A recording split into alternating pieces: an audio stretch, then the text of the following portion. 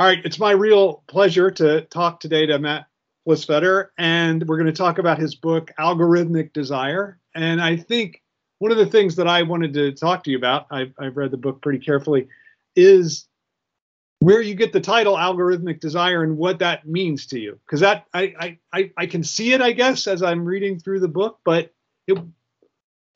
I still think there's ways in which it's still obscure to me. So if you could just clarify for me, that would be helpful. Yeah, no, thanks, Todd. That's a really, really good question.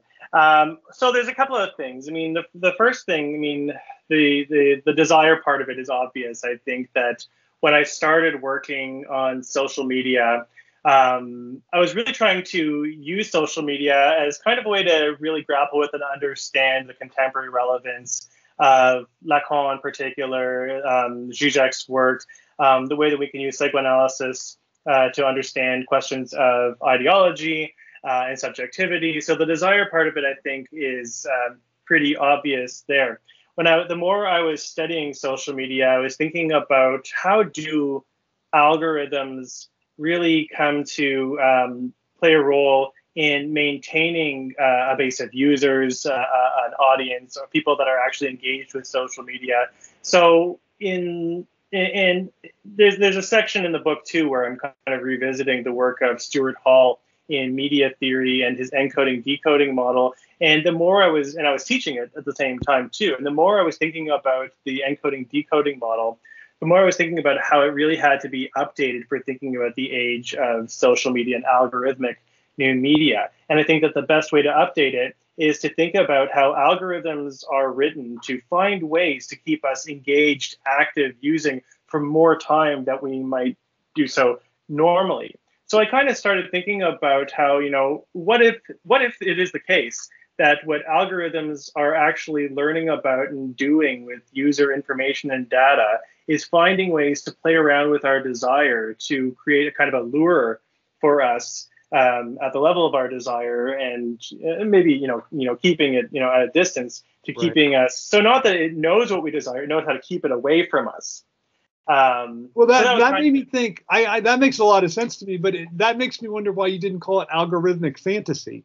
That's as I was reading it, I kind of wondered why. I'm sure you had this thought, like, well, I'm going to choose algorithmic desire rather than algorithmic fantasy. I just was curious why. So, okay. So, I mean, there's a couple of, to be honest, too. There were a few, and I put it in the epigraphs to the book, and I have them in front of me, so I just want to read them. And I when I read these, I'm like, oh my God, these, this sounds like a great way to think about algorithmic media. So the first one is Roland Barthes, who says, the first thing that power imposes is a rhythm. And when I was initially pitching the title of the book, I want to actually say that I initially pitched it as #rhythmic desire. I was thinking about the rhythm of the desire in the media. Of course, when I pitched that, they said, nobody's going to understand what that means. So I'm okay, fine, I switched to the algorithm. But that Roland Barthes quote was the first thing I was thinking about, that the first thing that power imposes is a rhythm.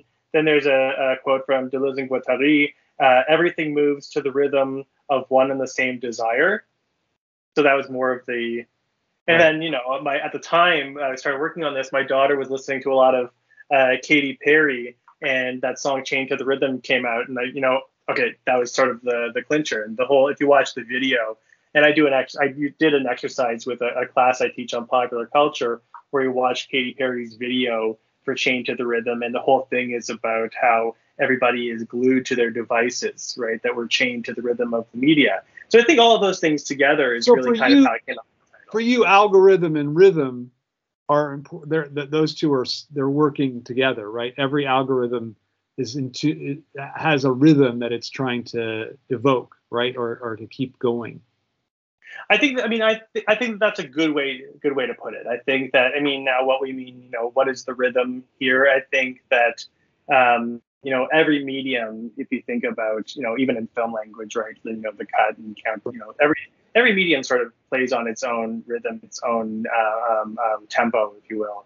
So I think that that's another way to think about the social media algorithm, what it's imposing there. Do you think it's I guess one question that ran through my reading was, to what extent do you think this is a radical change, like in the structure of desire? I think, I don't know that you ever really say that directly, but I just wondered if that's subtending everything that you say. Like it's the point is really, look, something really radical changes with the introduction of the algorithm, or were there something like algorithms functioning in the 19th century? You know what I mean? Like not that per se, but something standing for No, that. I think that's a really good question, and I guess I wouldn't say that there's a radical change, specific, in the style of algorithmic media. But I remember, so I wouldn't say that I'm an orthodox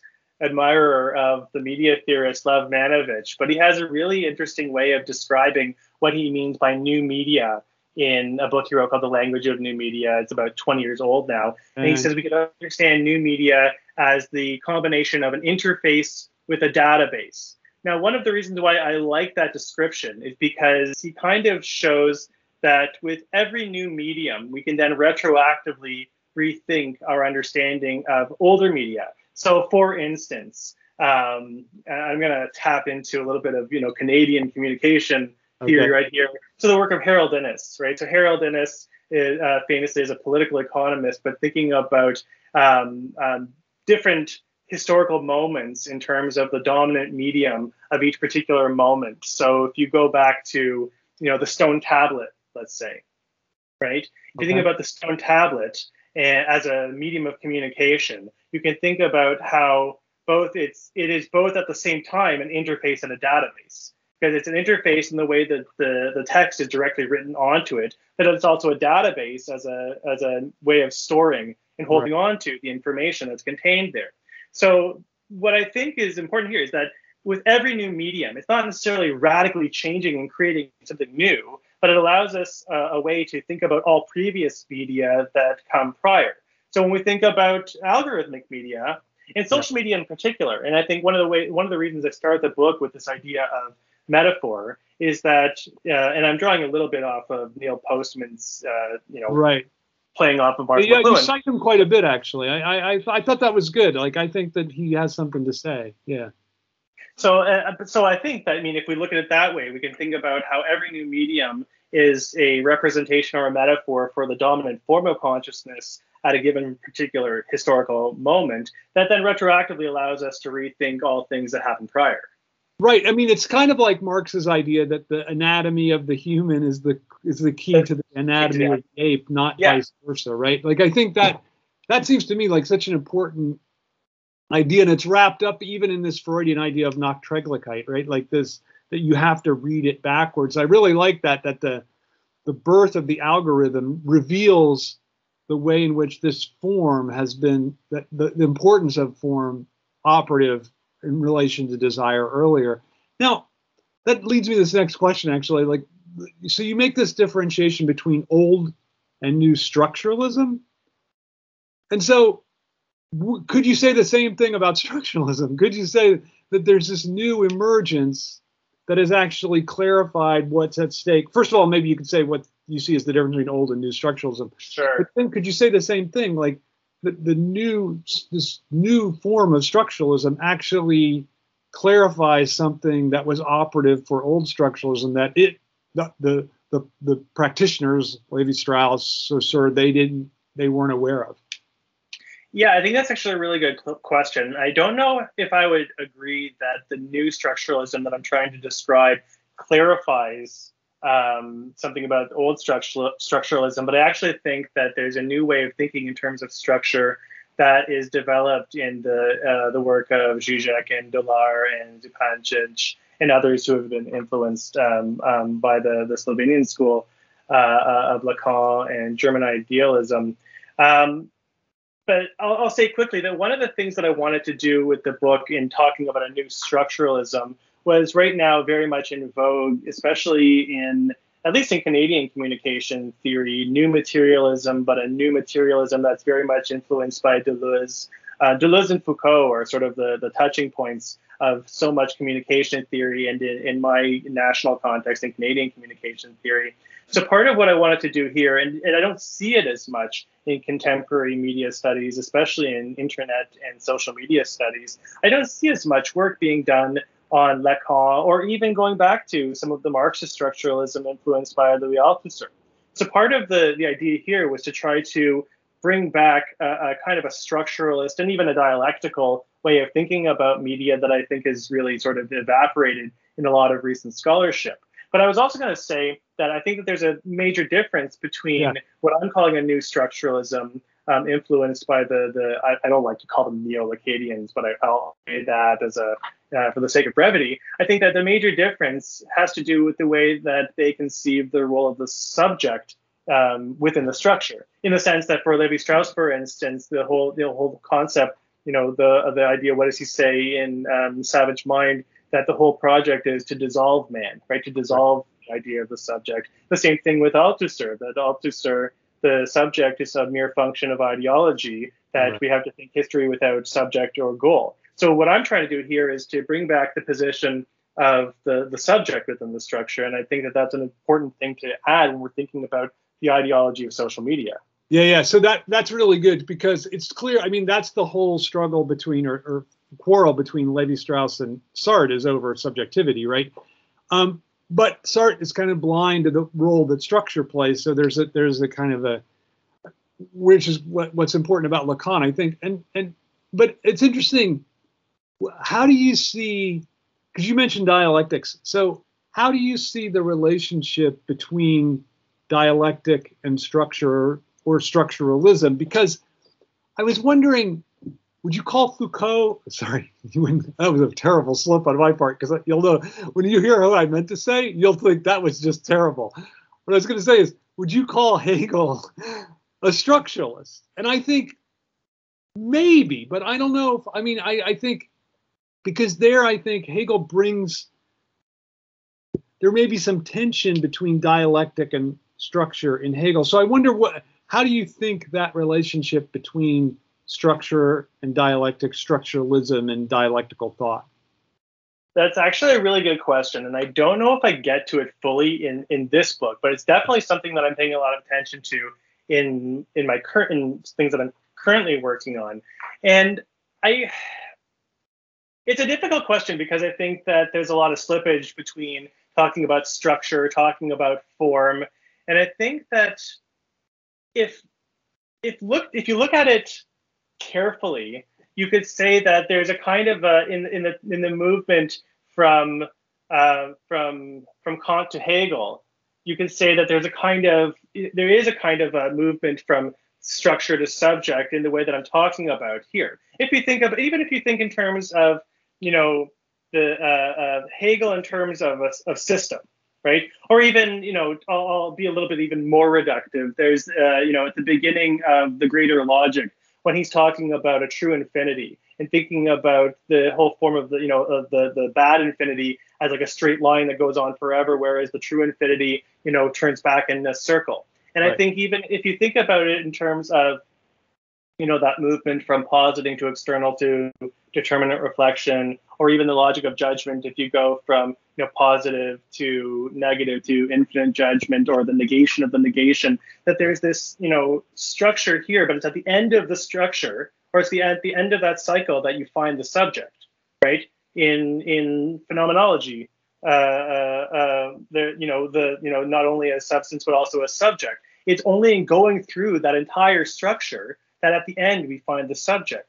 So again, I'm being reductive here for the sake of brevity, but I think that if drawn out, we could start to think, or even in the form of consciousness, right, that the limits to the form of the limits to our logic are contained in the very form of our thinking. I think that if you do it carefully, you can kind of, develop that further.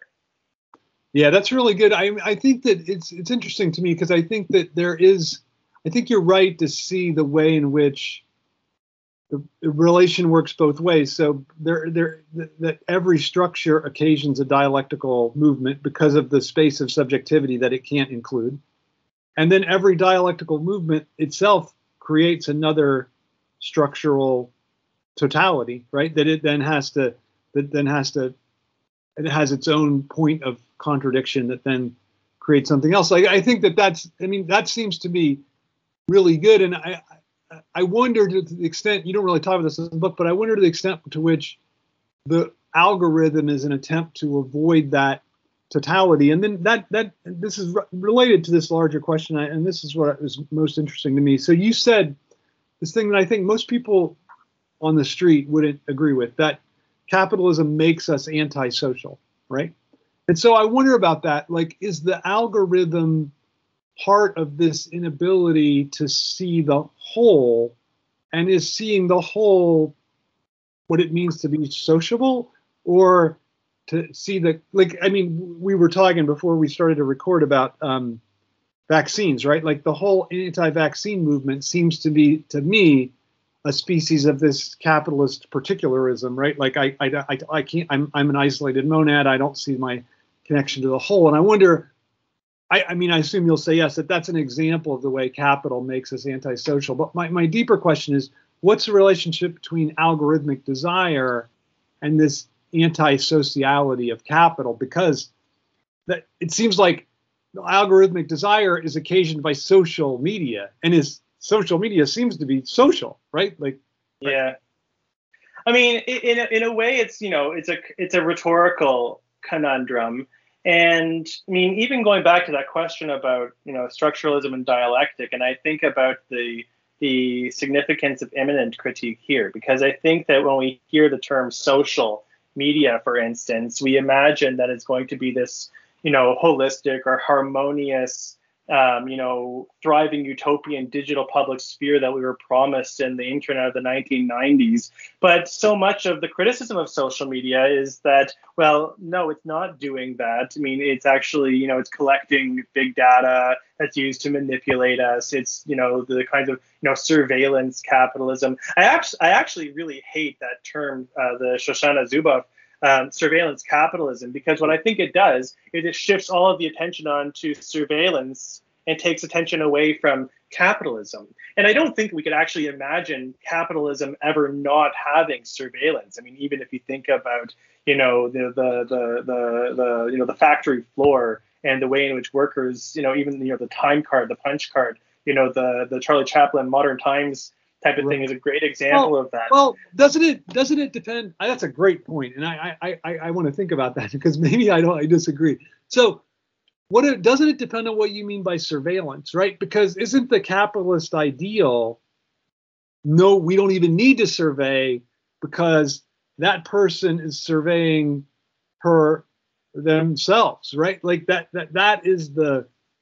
So I think that the capitalist ideal is actually a society where there's no more surveillance necessary, because everyone is so committed to the project of self-surveillance. Okay, so you've opened up a bunch of can of worms, and there's a few threads that I want to kind of tie up before I get to that, because I think it's a really, really good question that you're asking. I mean, so I just want to go back to this idea of capitalism and social and anti-social. And I think that the immanent critique here, and this is why I defend sticking with the metaphor or the idea of social media, is because I think that it's only against this idealized notion of social media that we can really register the betrayals of the social, right? That that occurs, through the forms of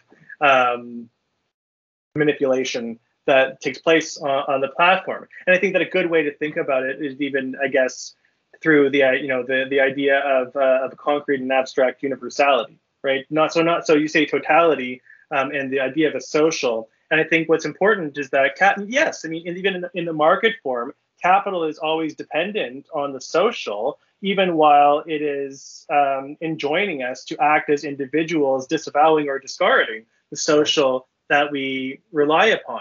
So this ideal of capitalism that we're supposed to be individuals, and I talk about this a little bit, the chapter on Foucault and biopolitics and neoliberalism, that we're encouraged to be these individual entrepreneurs of self, this individual, business of one. Sure, that's the ideal, right? And but I think that that's something that, forgive me, for, talking, in typical sound bites, but I mean, that's the sort of the false consciousness, and I hate talking about that directly, but it's the there's a difference between the ideal that capitalism says it's trying to achieve and the reality of the fact that it still depends upon the social connectivity between people, without social division of labor, you couldn't have a functioning society. Yeah, I wonder if that's not, I mean, like for Marx, right? I think he's right about this, that the fundamental contradiction of capital is that it can't be universal, right? Like that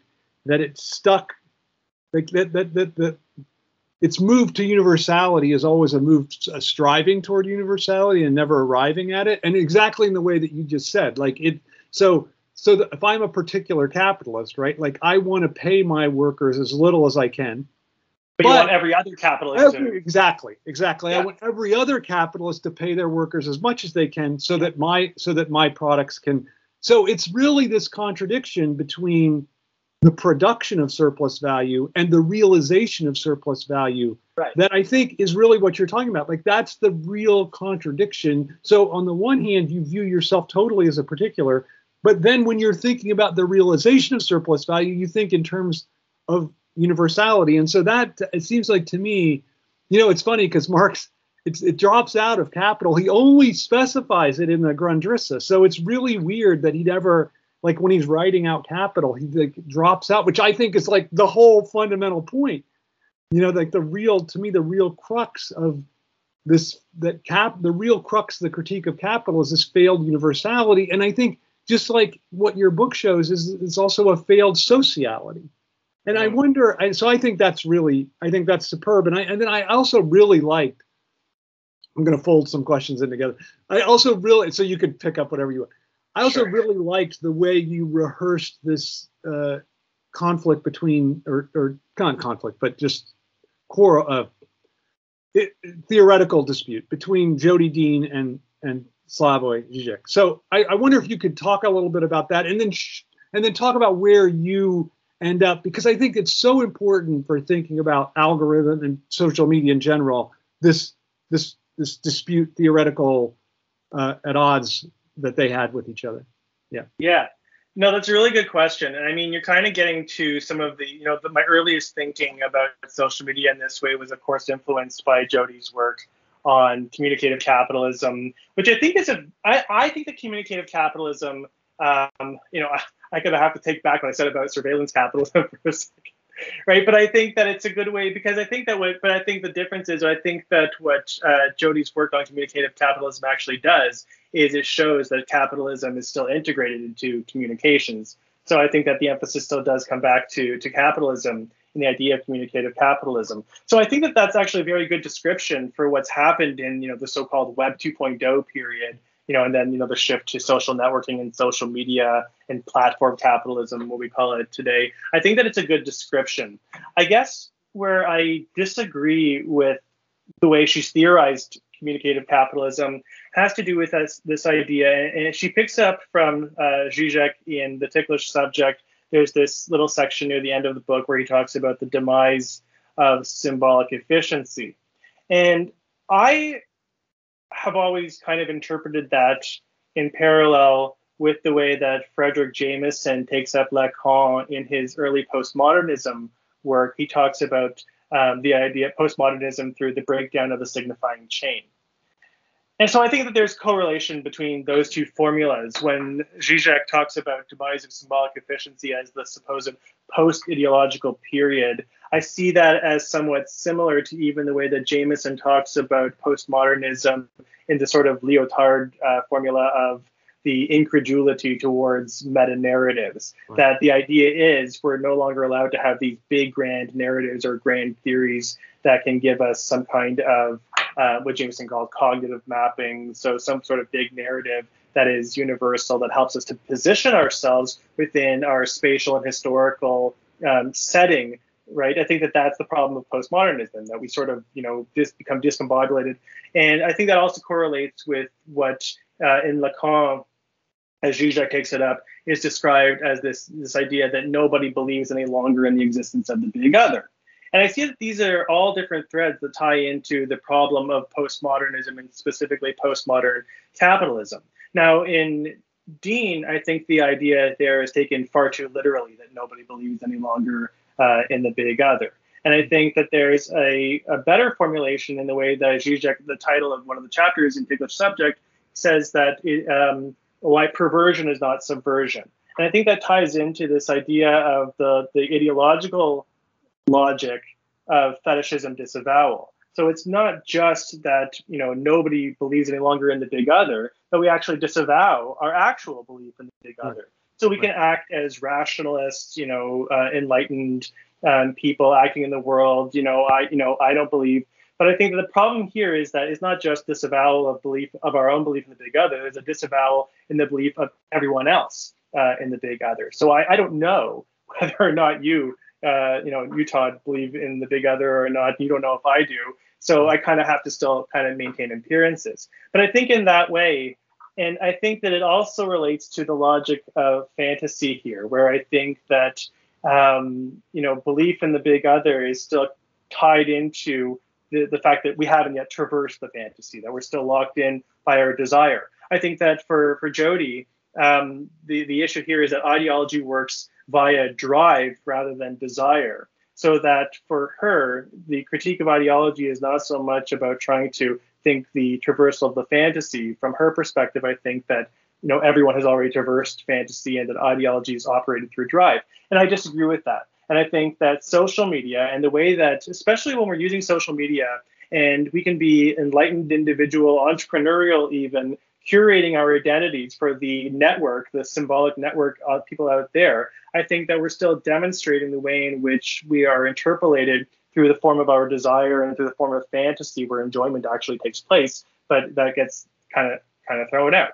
So I know that I've said a lot here, but I think that's good. Yeah, Matt, I like that a lot. And so for Slavoj, it's drive that then is still, there's a kind of radicality still attached to drive that for Jodi, sorry, I know both these people, I'm not just calling them, but it strikes me as pretentious when people, but I'm caught between this. Do I want to sound pretentious or do I want to sound awkward to myself? And I can't. I'm doing the same thing, so you can blame me. I choose pretension. So I think that, like, for Jodi, like, reconstituting desire is the radical act, right? Like, I think, and I think, so it's interesting because I think there are a lot of political stakes at work. I mean, she's very active politically in a way. I think Slavoj would admittedly say that he's not.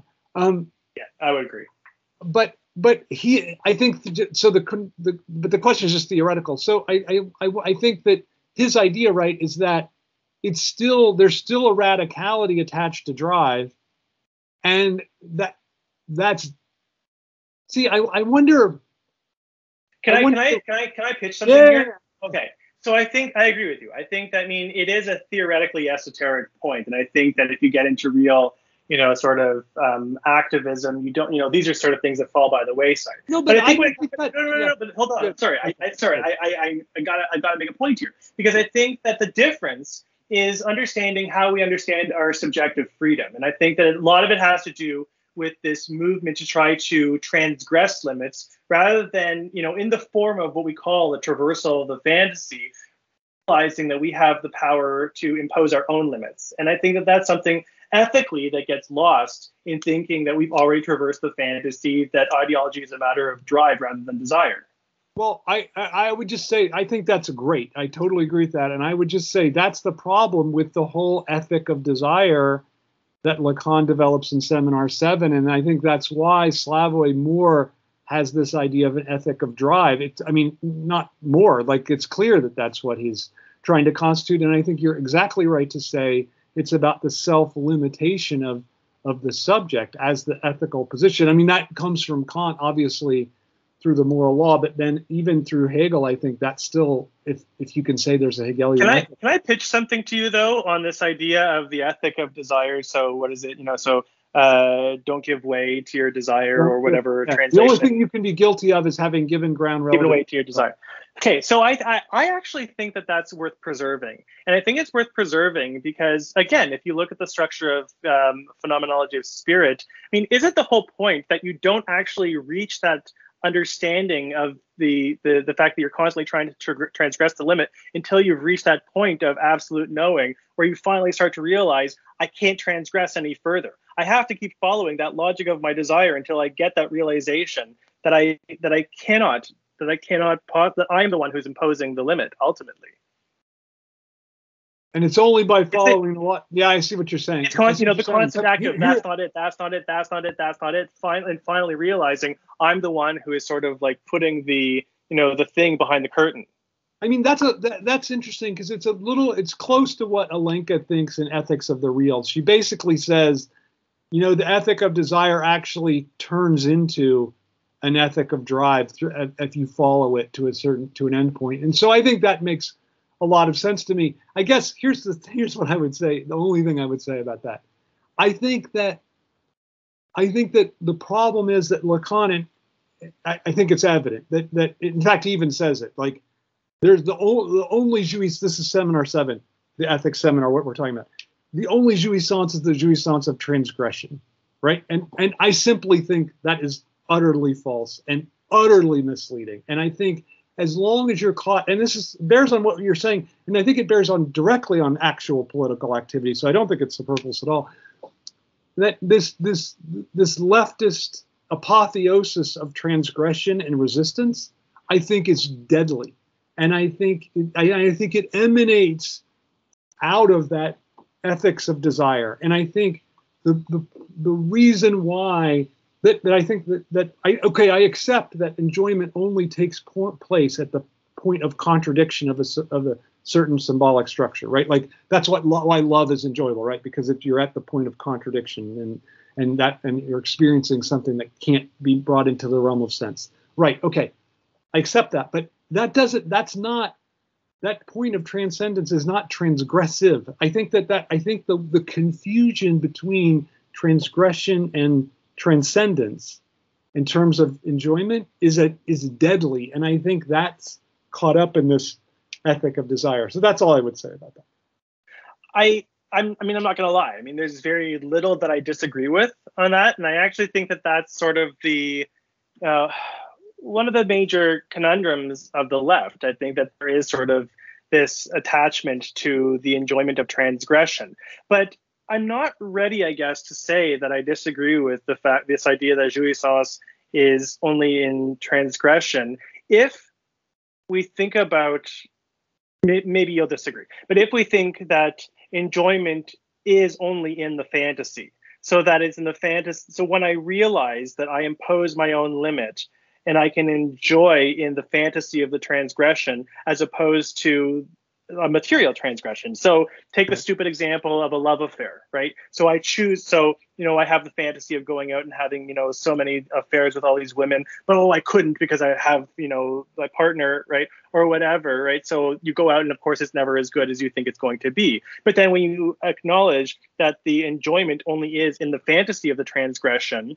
then you start to understand that the kind of freedom that you have in actually choosing the limit you impose on yourself. And I think that that's something that the left is missing. I think that's something that, that shows that the left has not traversed the fantasy. Right. No, I agree with that. I don't disagree. The only thing I would say is I think there are real moments of transcendence that aren't phantasmatic. That's what I think. Like Muhammad Ali beating George Foreman. It's transcendent. Like it couldn't happen and it happened. Okay. You know what I'm saying? I see what you're saying. Like the storming of the Bastille, it couldn't happen. Like, is it a revolt? Louis XVI says, he goes, no, sir, no, Your Majesty, it's a revolution, right? Like the impossible happens. And so I think fueled by fantasy, sure. Yeah, I agree. But I still think the impossible can happen. And that moment of impossibility is, I think, it shouldn't be just theorized as a transgression. I just don't think it should. I think it should be. No, I see what you're saying now, and I totally agree with you. Okay. All right. Let's go on because I think it's really great so far. So I just want to say that this is accomplishing my mission because I say I'm writing a book about social media. Here we are talking about Lacan, Marx, and all of the. That's good because this is. You know why this had to happen? Because the amount I know about social media can be squeezed between my. I want to say though, you have the best possible strategy of being on social media without being on social media, because it's a pure monologue, and I love it. I know. You said that to me, and I was going to bring that up but it makes me feel bad. So but yeah, that I'm not. I'm in the two forms of social media that allow no dialogue whatsoever. So, although I do respond to people, so I add a little. I know. You're very. You and Ryan are very kind to respond to my crappy emails. It's under control though. Like it's still I could choose not to respond anyway. But it's a good point. So you twice say this at different points, and so it must be important. You say that social media is conducive to cynicism, and I wonder why that is. And I wonder if it inheres in social media or if it's something about the particular way that it gets mobilized today. Because you do say it twice. So I'm just curious why you think that, why it's a cynical, why social media has this tie to cynicism. So I'm going to plead guilty here, and you have to remind me where I say this and what I said it. Okay, I have. So yeah, I know your book is big. So let's just say, yeah, go ahead. No, because do I say that social media is, or do I say that it, because? So I'll just try to answer the question. You don't say. What you say is it's conducive to it. That's what you say. So I think So I want to try to going off the point that I totally forget every single thing that I said there. I'll tell you what I spontaneously think, and I guess a lot of what I'm trying to do in the book is to demonstrate that the form that social media currently takes is a reproduction of the form of the big other. It's the form of the symbolic. And I think that I would argue that very much we're still in the historical moment of postmodern capitalism. And I think that, and here I disagree. Can you unpack that a little bit, Matt? Like what does that mean to you, postmodern capitalism? Postmodern capitalism. Okay, yeah. So I'll explain. So I think there's a lot that could be said, but I think that ideologically, I think that it's important to distinguish between, let's say, a modern form of capital, or the culture of I'm saying modernism as the cultural form and postmodernism as the cultural form. So you mean cultural form? You don't mean the actual structure of capitalist as a. Well, this is okay. So I mean, there's a longer conversation here, but I think that capitalism is a very dynamic. It's probably the most.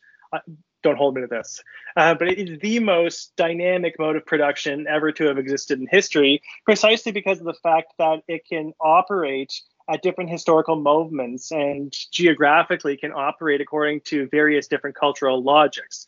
And the main driving thing for capitalism, of course, is constant pursuit of profit. And its whole goal is to try to leap over, it requires, but also tries to leap over barriers that prohibit the continued production of profit, not just surplus value, but as you said before, of profit. It doesn't matter to produce a lot of surplus value, that has to be realized in the market. So whenever capital sort of experiences a moment when it can't realize profit, the translation of surplus value back into profit, it tends to find some kind of ideological cultural formation that allows it to again get over those barriers. And I think that so that's how you explain the movement from modernist culture to what you call postmodernist culture. Yeah, absolutely. I would say that, definitely.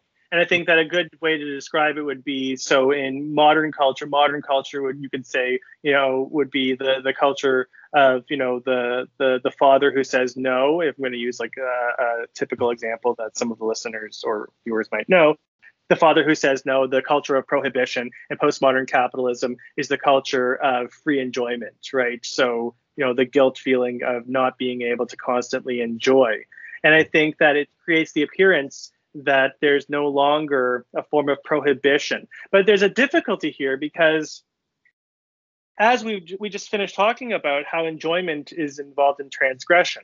So if we don't have that level of prohibition that we can transgress, then that creates a problem for our enjoyment. So I think that postmodern, and this is where I disagree with Deleuze and Guattari when they talk about the schizo is what's being produced in, they don't call it postmodern yet, but that the schizophrenic is what's being produced. And I actually think that the form of the subject that's appropriate for thinking the postmodern end of prohibition is the perverse subject. Right. And I think that there's a dimension of, because we require their limit to transgress as part of our enjoyment, we start to put in place,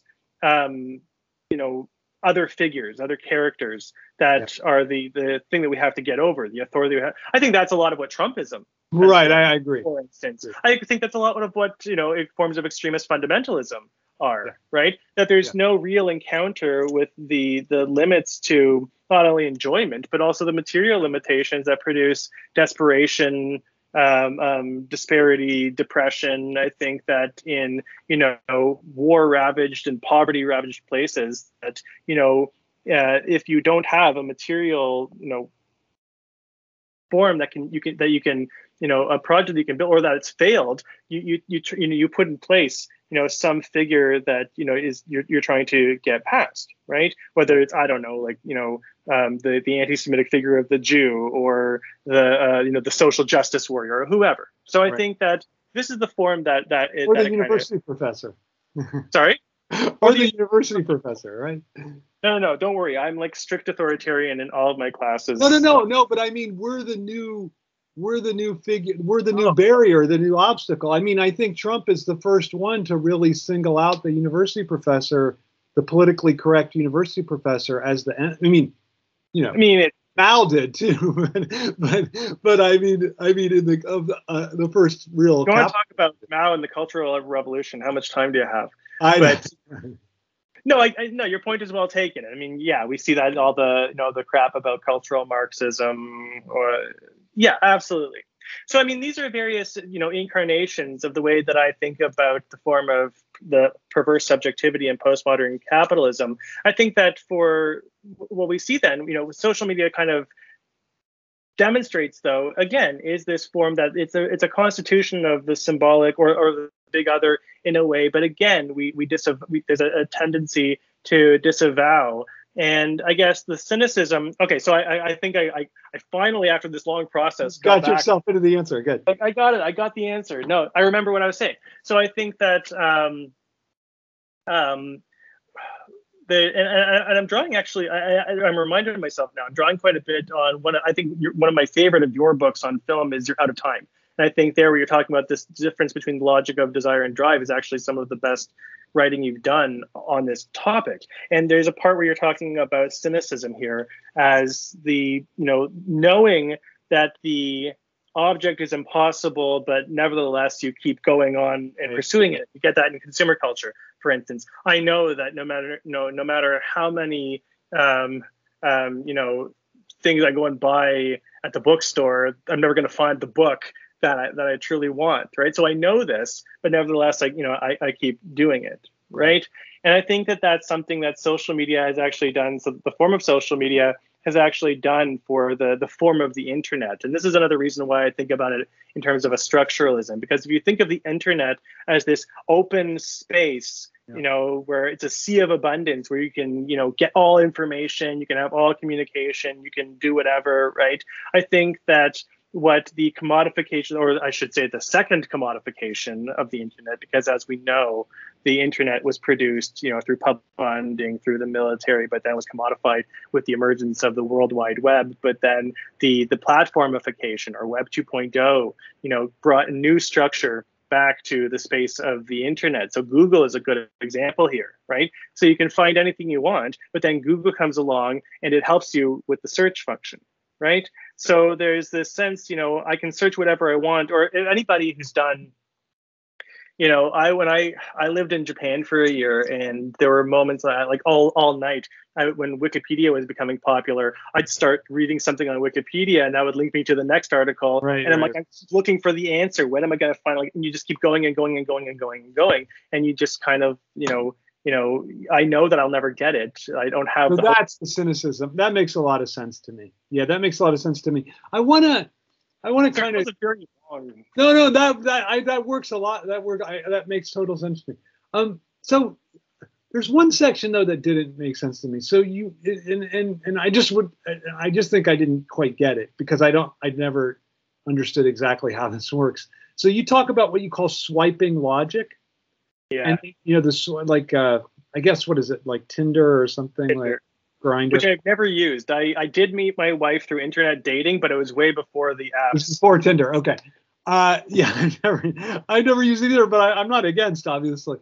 But then you compare it to sexual difference, and I wonder, can you just unpack that for me? Like it wasn't clear to me what was coming out of that comparison. Okay.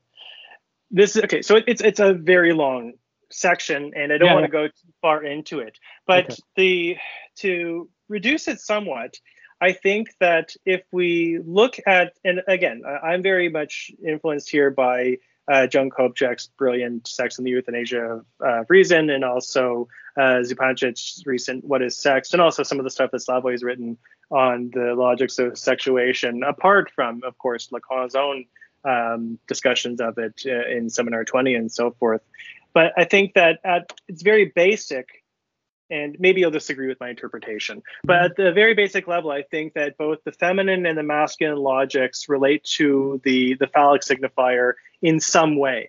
And I think that when we look at the logics of sexuation, they relate to the signifier either in the form of an affirmation or in the form of a negation. Mm-hmm. So part of what I'm trying to think about here, and I guess still for me too, it's a way of understanding the initial formation of subjectivity, if we read it through Lacan, and this also ties into the formation of the fantasy, the fundamental fantasy, the formation of the Oedipus as the original lost object, the formation of the subject's relation to the big other, and I think that a lot of it has to do with this moment of initial fundamental forced choice, where we initially decide, do I identify with the gaze of the parent, right? The gaze of the other, and do I choose the identity that they have chosen for me? Do I choose this on my own freely?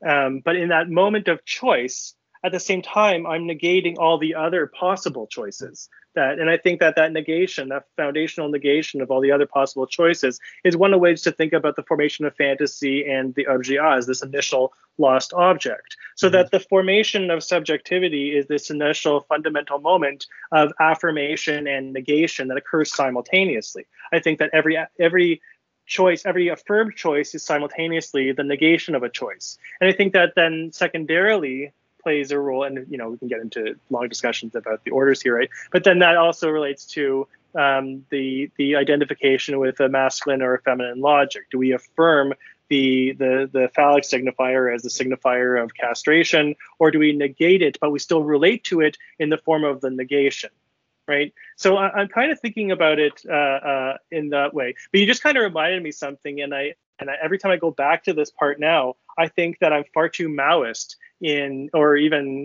because what I talk about is there's always the affirmation negation, but there's never negation of the right. So I mean, when Mao says, there's no such thing as negation of the negation, that of course Althusser builds on. Of course, famously Stalin doesn't include that in his dialectical materialism. So I think that there's a deeper dimension that I now want to bring out in this discussion of the affirmation and the negation. But I think that in the context of the swiping logic, it would be this moment of where I finally say, I don't need Tinder anymore. Like, I've affirmed my limit in the choice of the partner. And I think that, that's not something that I think is necessarily attached to the reading of social media, but it's a way to use social media as a way of understanding the logics of emancipation. Okay, so for you, like the logic of Tinder, so for you it's just the very divide itself that Tinder creates through the swipe. That the necessity of the negation that then is obscured in the swipe. Is that the point?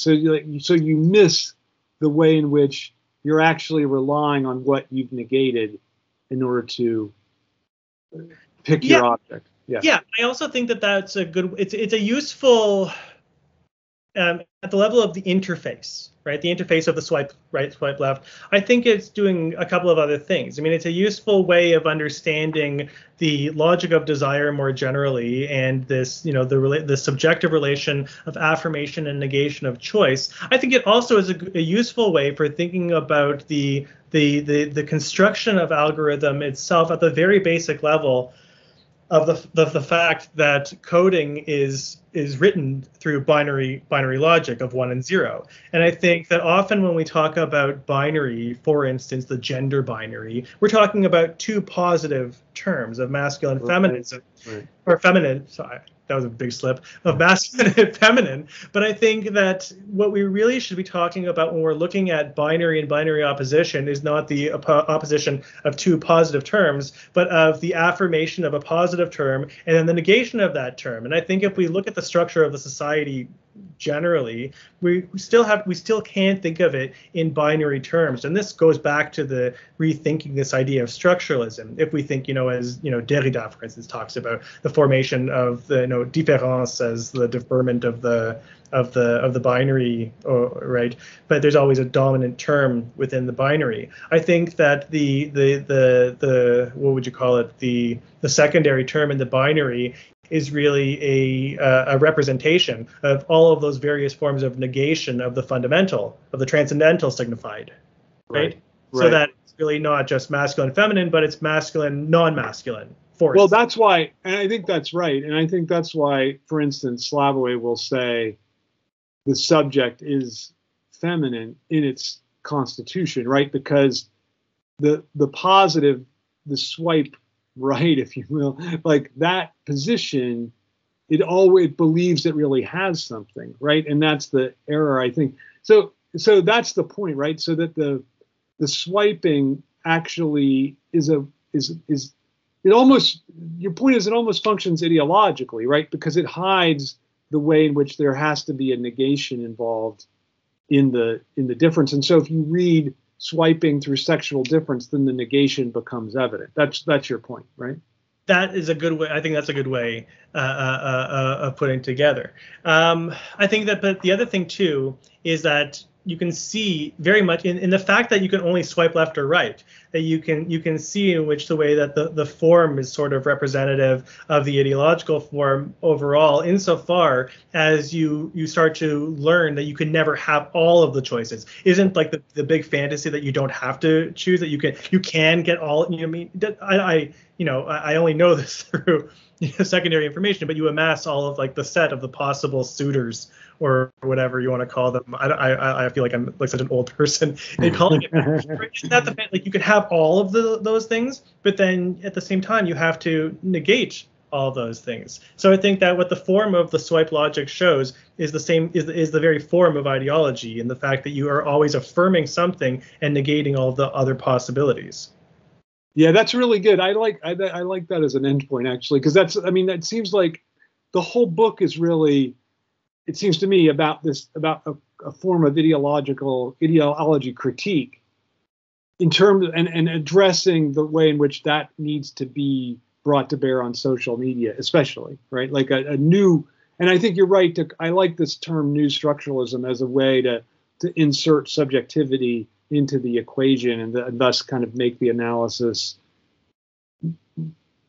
I mean, it makes it more politically efficacious, I think, because I think if subjectivity is written out, then what? And I think this is a problem with Levi-Strauss and Saussure and that whole structuralist movement. There seems to be no position for any political activity, political agency at all, right? Yeah, and I would add to Althusser too, because when you look at Althusser, I mean, what is the? I mean, I can go as far as agreeing that maybe history is a process without subject or goal, but I absolutely cannot imagine emancipation without subject or goal. Even if the goal is there as a signpost, right? As a way to measure, the success or failure of the movement. And I cannot imagine a a Marxist theory that still doesn't have something like communism or the proletariat. You can change the term if you want to because of various historical conditions. But subject and goal, I think, even, and this goes back to, that move from Kant to Hegel, that subject and goal to me is still very much the way to think about the goalposts of the structure, that you posit the presuppositions, right? And that's the basis against which you have to think about, everything that you measure against it. Right? Or if you think, in critique of judgment, so the moment of the heuristic of the sublime and the teleology, right, that I think is misattributed to Hegel. I mean, this is far out and we probably don't have time to talk about it, but I wanted to ask you at some point what you think about the position of the section on teleology, how it's not in the section on the absolute idea of the logic, that it kind of comes in that middle moment. And don't we have to always think about, that there's purpose, but only to realize that it's never achieved, which is why I think in some ways dystopia is more appropriate than utopia, because it's only in the realization of the failure that is to come that we can think about the present, right? Right. So, I think that's absolutely true. I think that's absolutely Hegel's position, that there is always purpose articulated through its failure, right? So I think that the failure to get it again, I think it's really the importance of Nachträglichkeit or retroactivity in his thought and what you're talking about. And isn't dystopia the perfect form of Nachträglichkeit, but from the imagined position of the future to the present? Right. I agree. And that's why I think it's I think that's why people are so drawn to dystopias and they're not drawn to utopias, right? Utopia is boring. Like even Thomas More, it's boring, right? So I think that's a good, nice point to end on. Thanks so much, Matt. It was great. Thanks so much for having me, Todd. This was great. Sure. Take care.